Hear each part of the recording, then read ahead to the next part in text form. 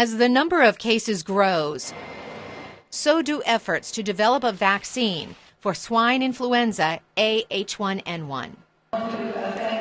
Dr. Wilbur Chen, who conducted vaccine trials for the avian flu at the University of Maryland, is among scientists who monitor animal flu viruses that move to humans. We found him at a vaccine research convention in Baltimore, Maryland. I think we, as the vaccine researchers in this field, also would like to move the whole technology forward so that we could create vaccines very, very quickly. But the process of developing a vaccine could take 3 months, maybe more. Scientists begin by injecting live virus into fertilized chicken eggs, and then they wait. The U.S. Centers for Disease Control has already isolated a sample of the virus and has grown what's known as a seed stock. A seed stock is actually a strain of the virus. It's the first step in developing a vaccine.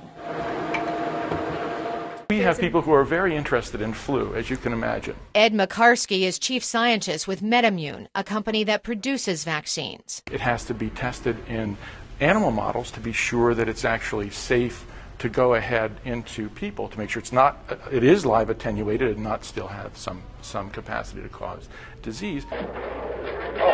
It's a delicate balance between speed and the risk of side effects from the vaccine.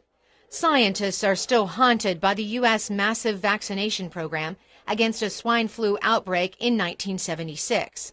Although a pandemic did not develop, about 30 people died of a neurological disorder thought to be linked to the vaccine. The risk of having some reactions that might be just transient, maybe just a couple of days of pain or fever, I think would be outweighed by the potential lives saved if a virus were really moving through a population rapidly.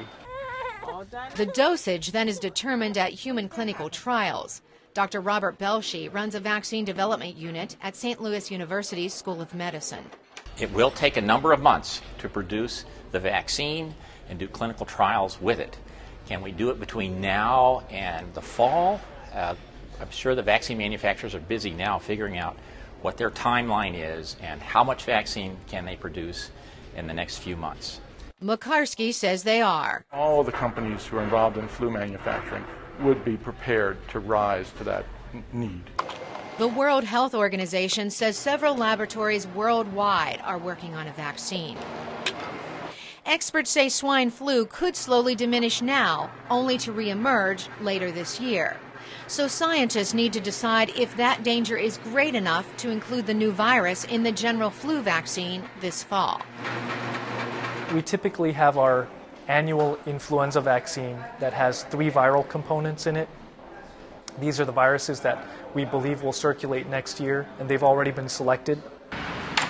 Scientists say any determination is not foolproof because the flu is fickle. Influenza is unpredictable, and that's the only thing we can really count on. For now, the World Health Organization has advised all countries to activate their pandemic preparedness plan. Carolyn Presutti, VOA News.